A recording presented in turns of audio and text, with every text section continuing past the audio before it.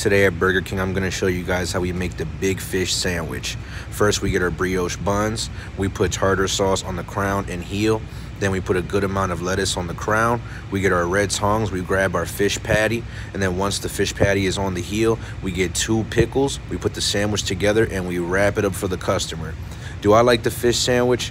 Yes, I do. Even though I was hesitant about fish, I just had a bad experience as a kid and I didn't like fish. But one day I was really hungry and I didn't want any burgers. I didn't want no chicken sandwich and I didn't want to DoorDash or order anything.